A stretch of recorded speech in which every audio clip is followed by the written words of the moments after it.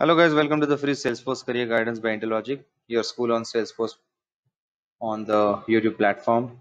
So let us try to learn some important things in the school for 5 minutes and let us have part number 12 of the same. So in this part number 12 of real-time project based Q&A, let me tell you how we are going to solve the question, what we are going to see. And also in these 5 minutes, you will get the idea about different types of important questions coming in the interview. So let us proceed for the same one by one. Here comes the first question. How to provide security for schema-related metadata files in Salesforce. So in this scenario, the interviewer is trying to understand that the way we have metadata file in Salesforce at that time, how we can give security for the same in Salesforce. So please note guys, by using the profile or permission set, we can actually enforce the security and ensure that the schema data is safe, the metadata is safe. So let's go for next question. What is permission set in Salesforce?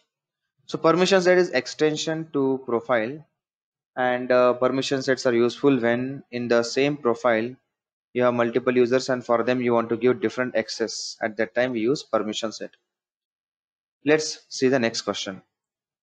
Can one license be used by two profiles? So here in this case, so the interviewer is trying to ask you, suppose you have two profiles, three profiles, and they all have same licenses. Is it possible? Yes, that is possible.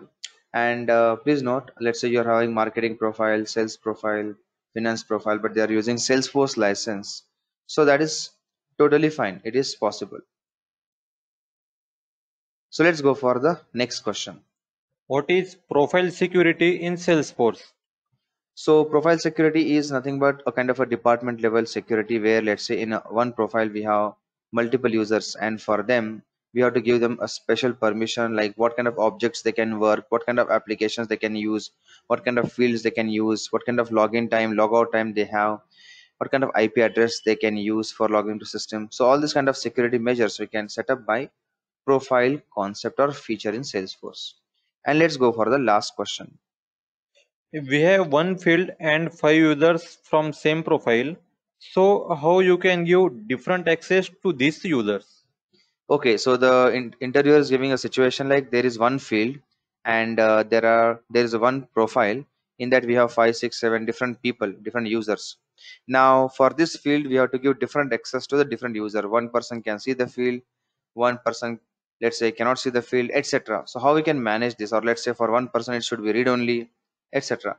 So this is purely possible by permission set because in the profile you can't have this flexibility, and by using permission set you can achieve the flexibility. Okay, so this way guys you can give the answer of this interview questions, and let's meet in the part number 13 for learning some more important interview questions like this. Till then, good luck for your upcoming interviews.